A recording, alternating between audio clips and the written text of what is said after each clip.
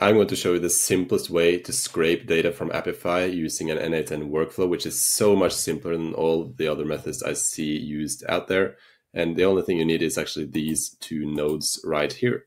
So we can start from scratch and we can just delete all of these. And then you can start from only the manual trigger when clicking test workflow, and we can add a new little node here. We want to use, let me just put myself over there. We want to use the HTTP request.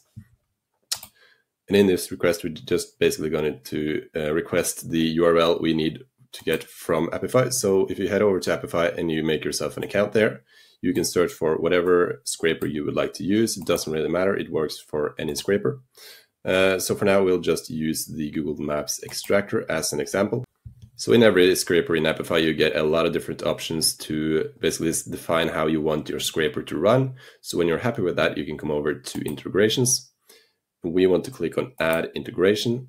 And in here, we want to find the use API endpoints, which you can click on, and we can scroll down to the run actor synchronously and get dataset items, because this actually does all the operations we want, and it has your API token baked in, so you don't need to basically set that manually in your HTTP request. So you can just copy this, then you can paste it in here.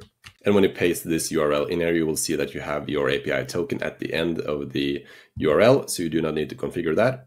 And then we want to send a body with the JSON object that we basically made when we defined how we wanted our scraper to run. So if we head over to inputs and we find the JSON in here, you can copy this JSON that you wanted to scrape. You can, by using JSON in the body, we can just paste that in here. And now we can test this step to see whether or not our scraper works as we want it to.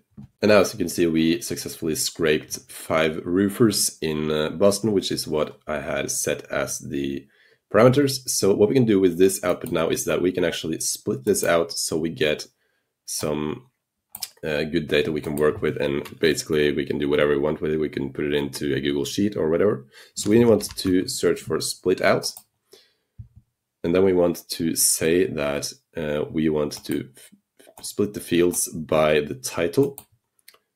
If we drag the title over here, and we want to include selected other fields. We can also just select all of them if we want to do that. But for now, we will just select the fields we would like to use. So we can say, for example, we would like to have the address, and we want to have the city, and we want to have the website, and we want to have the phone unformatted, because then you can use the phone number to, let me just turn on my camera again. There we go.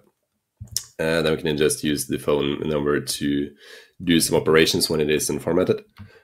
And that looks good for now. We can also do the total score. That is a nice one to have. And then we can test this step to see what the output is. And as you can see, now we have all those parameters we wanted to include right here, split out to a nice little array, which we can use in our Google Sheet. For example, if we add another node here called Google Sheet. There we go. And we can just say append row in sheet. And by the way, if you enjoyed this video, please make sure to subscribe. That would mean a lot to me. And we want to say for the leads from automation, N8N automation, for example, and the sheet 1. And what we can do now is we can actually just move myself over here.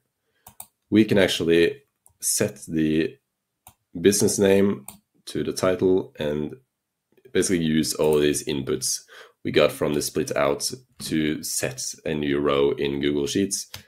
And that is basically it. So if you enjoyed the video, please make sure to subscribe, and I'll see you in the next one.